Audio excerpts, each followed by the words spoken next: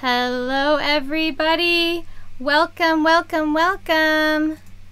Hi everyone! My name is Z and I'm from WonderSpark Puppets, and today we are going to be making a really awesome puppet craft. But first, let me make that go away and make that go away. Okay. Hi everyone! Again, my name is Z. I'm from WonderSpark Puppets, and today we are going to be making a really awesome puppet craft. You see, it is Mythical Creatures Week here at WonderSpark Puppets. We make a different puppet craft, a puppet DIY every single day of the week, Monday through Fridays at 4 p.m. and Saturdays and Sundays at 10 a.m. So make sure that you tune in here to see what our new puppet craft is each and every day. Today we are going to be making a chomping sea serpent. That's right. It's so awesome. Check it out. Rawr. Rawr. So we're going to be making this amazing sea serpent out of materials that you have at home. Just stuff that you will already have. It's very easy and super fun, and I'm so excited to get started. But before we get started, we always go over our materials of what we're going to need for today's craft. So let's take a look and see what we're going to need to make our awesome chomping sea serpent. All right. So for today, here's my little list right here. We are going to need, ooh, can you see that? It was a little bright. There we go. There. How about right here? That looks good, huh? Okay. We're going to need some cardboard.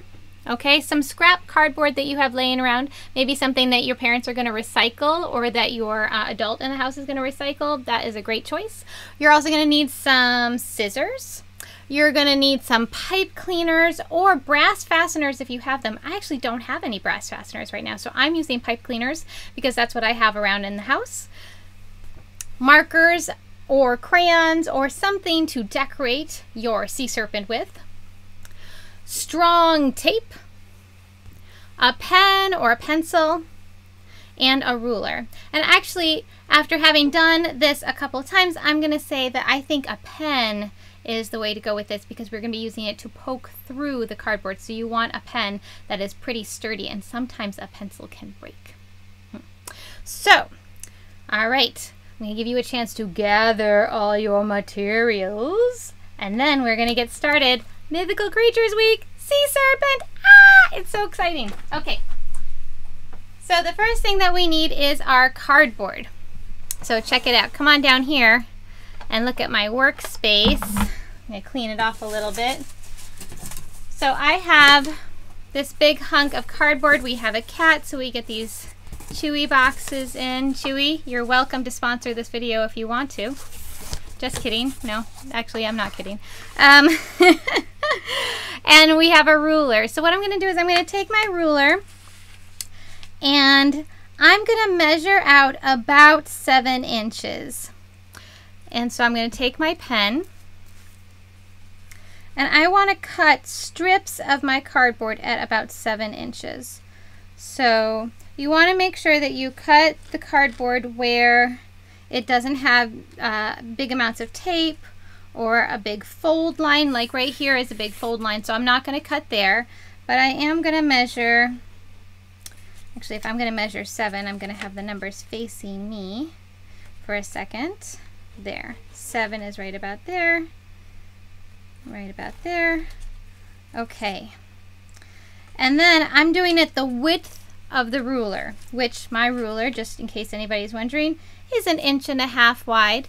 So I'm doing the width of the ruler, 7 inches, marking it right here at the edge. And I have a nice long rectangle that I've drawn out right there. Now, what you're going to want to do is cut this out with scissors. Now, cutting cardboard can be a little tricky.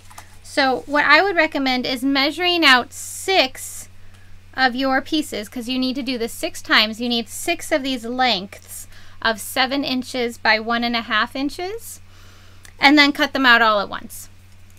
And if you need an adult's help to cut the cardboard, totally understandable. cardboard can be very unruly. I'm just going to cut out this one piece of cardboard just to kind of show you how I cut cardboard. So again, I'm always going to cut the excess easy material off first. So that would be this little edge right here.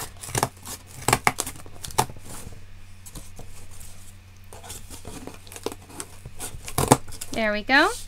And now I have to do this big long cut right here. So I kind of go in, make sure your scissors are nice and open wide. See that? Big open scissors, and then cutting down. And I don't even close them all the way. I kind of close them a little bit and then I open them again and just kind of work my way through it. And then I have one nice long 7-inch long strip by about 1.5 inches. So you want to do this 6 times. And through the magic of television, I already have my strips. Now you'll notice that some of these strips have holes in them, and we're going to talk about that. So what you want is 4 strips with 2 holes and 2 strips with 3 holes. So you want 4 strips with a hole in the middle and a hole on one end, and 2 strips with a hole in the middle and a hole on both ends. And when I'm making my hole, what I did is I took 1 strip of cardboard, or maybe an extra that didn't come out so well, maybe I cut out 7, and I folded in half to kind of figure out about where my middle is. And then I take my pen or marker and I'm going to make a dot right there. And then, you know, I don't know what happened to my pen. It must have fallen down. But don't worry, I got another one right here. And then I'm going to take my pen and you're just going to poke right through it and kind of twist it a little bit until it comes out the other side. And you have a hole all the way through. Okay? And then what you can do is you can line up that one onto all of the others, all 6, and draw your hole through it and then poke it through so that they're all at about the same spot in all 6 of your strips. And for the end, you can do that as well. So for when we're doing the end, you can go in just a bit from the edge and about the middle of the cardboard and poke your hole right through, and then twist, twist, twist, make sure that your pen goes all the way through. You have a nice little hole right there. And then you can use that to measure the end for both sides. And so just to go over again, we want 4 strips of cardboard that have holes in the middle and holes on one end, and we want 2 strips of cardboard that have holes in the middle and holes on both ends. Okay? So now we're gonna set these aside for a moment. We're gonna go back to our cardboard piece. So this is the piece that I had cut out, right? This is my original 7-inch by 1.5-inch piece. And what I'm gonna do is I'm going to measure 7 inches again, but this time, instead of going across at the 1.5-inch mark, I'm gonna kind of bring it up a little bit and make it a little bit more rounded. Because this is gonna be my head. Well, half my head, okay? And you can make this shape whatever you want, but you want it to be at least the same width as the others. And I'm going to do some big cuts here so I can go in and do my fancy cuts. Alright, so there's some big cuts there. And then, have you ever noticed when you're cutting cardboard, it's easier to cut one way with the lines on the cardboard, and it is harder to cut the other way, perpendicular against those lines. So I have my piece with my big cuts on it. And what I'm going to do is now go in and do my fancy cuts. Just a little curvy on here. Okay? And now what I'm going to do is I'm going to do that one more time. I'm going to go back to my cardboard again. I'm going to take my pen, and now I'm going to, oops, I'll get those in a second. Small workspace. I'm going to trace this so I have the exact same thing twice. There we go.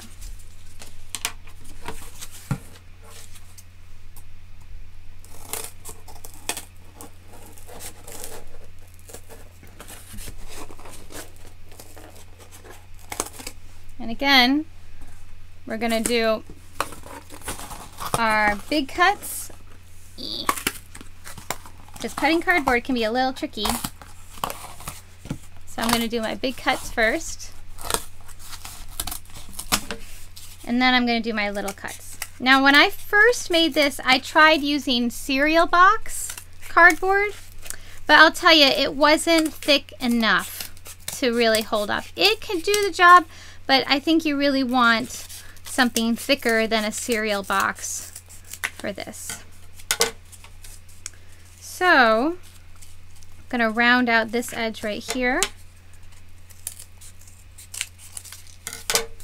And we have our top and our bottom of our mouth, but now we need some teeth. I'm going to clear out my workspace. And I'm going to draw some teeth, and I'm going to use my ruler. So for the teeth, I'm just going to do some basic triangle shapes. I'm going to draw a straight line right there. And a straight line going down, but not all the way down. And another one here. And another one here. And we're going to do about 3 teeth total, and then bring it in here, down. Okay? I'm going to cut those out. And for this, you don't have to cut it all out in one piece. It's a lot easier to do one straight cut and then go back and do the other straight cut and then take it off. So do one straight cut, and then turn the material and do your other straight cut.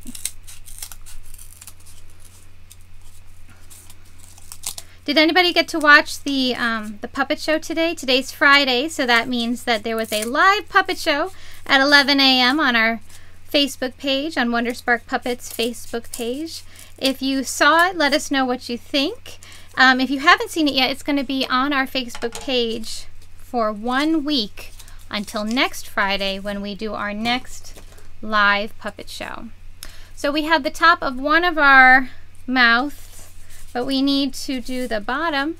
So what I'm going to do is I'm going to flip my mouth upside down like that, and then I'm going to kind of line it up.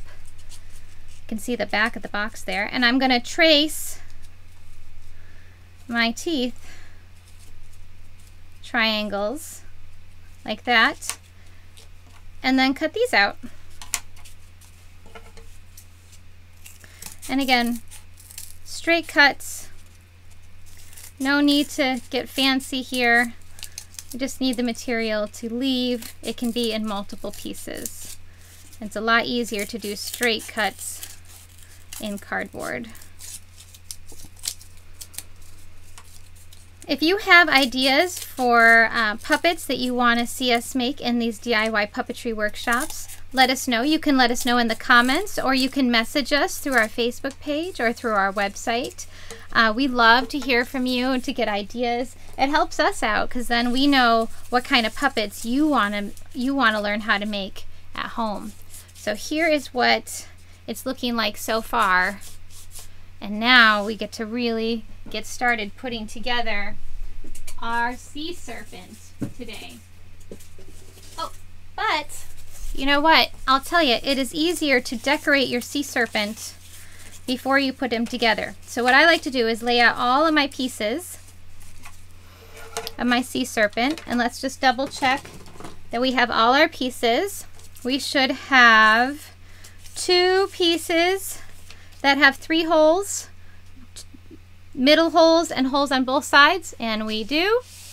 And we should have 4 pieces that have middle holes and holes on one side, and we do. So that is 6 pieces total in our mouth pieces. So now I'm just gonna go through real quick. I have these dot paints, and I'm just gonna real quick give my dragon some polka dots. You can color your dragon with markers. There we go. Sometimes the dot paints need to wake up a little bit if they haven't been used in a couple days. Do you guys have dot paints at home? Or what kind of materials are you going to use to decorate your sea serpent? I'm making a polka dot sea serpent. And I think I'll use purple. It's going to be a green and purple polka dotted sea serpent, you know, like you do. There we go, wake up that dot paint a little bit.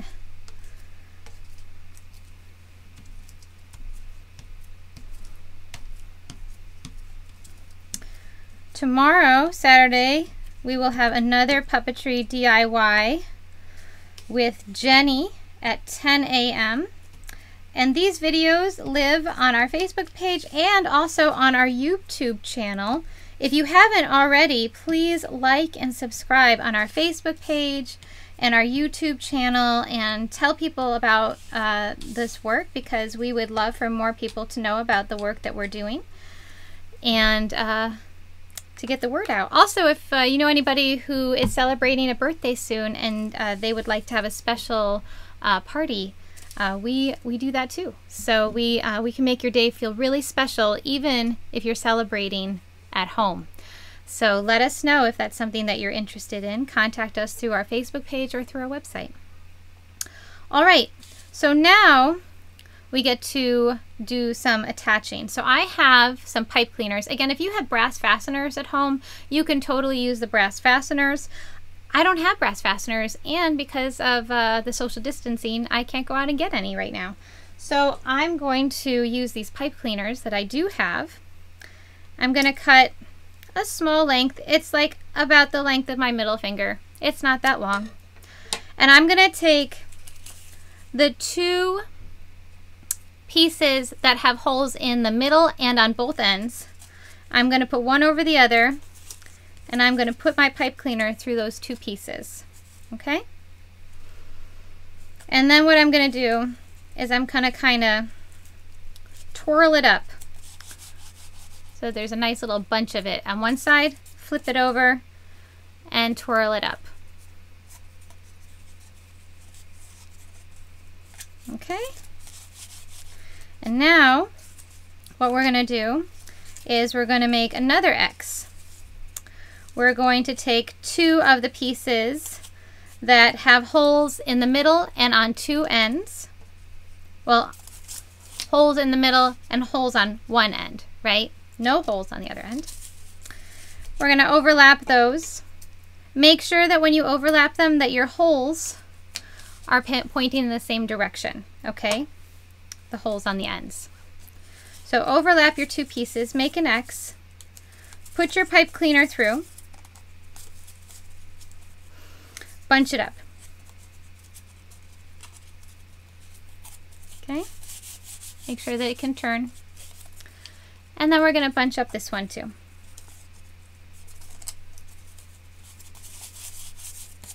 All right. And now we're going to do that one more time. Again, make your X. Make sure that with the 2 holes on the ends, that they're on the same end. You don't want one hole on this end and one hole on that end. You want both holes on the same side. And I'm just going to take another piece of pipe cleaner, put it through one, put it through the other. I have my X right here, and I'm just going to bunch that up.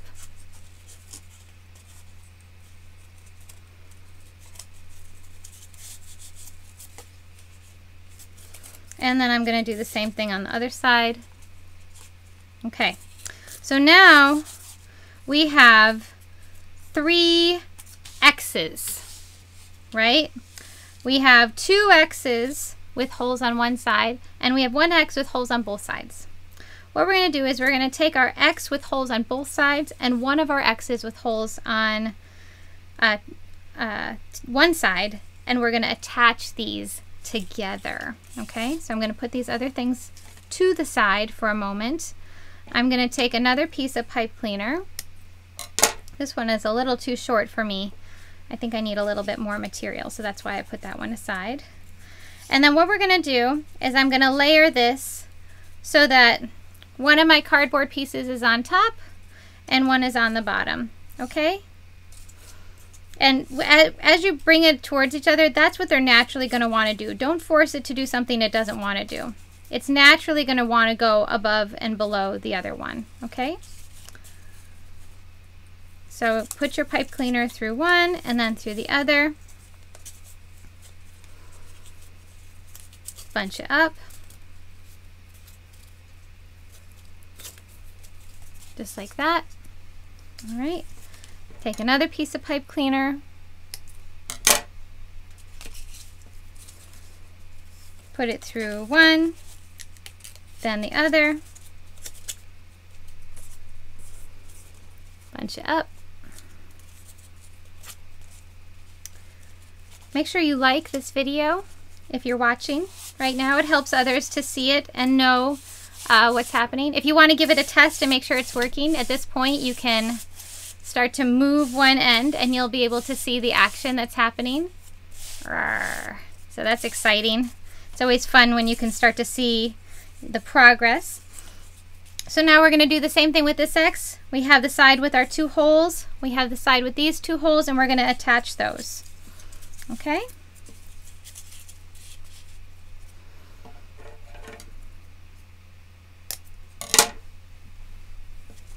So put our pipe cleaner through here and then here.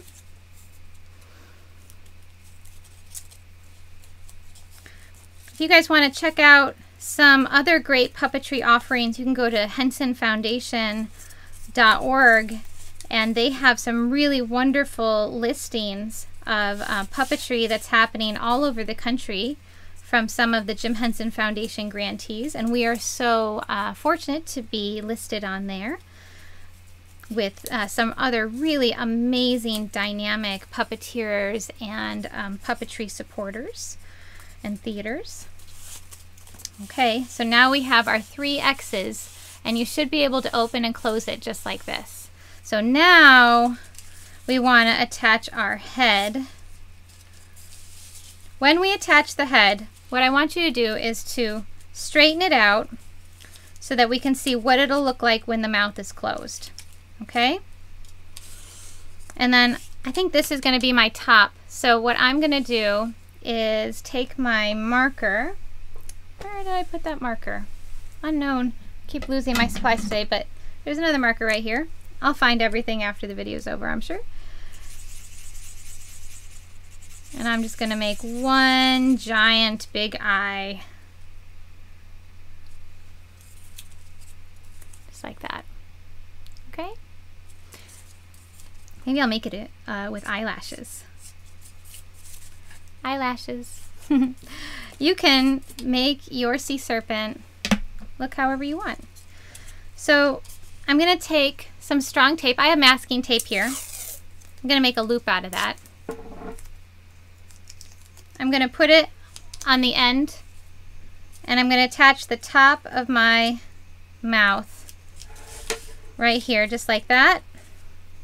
And I'm going to line this bottom part up to the other one.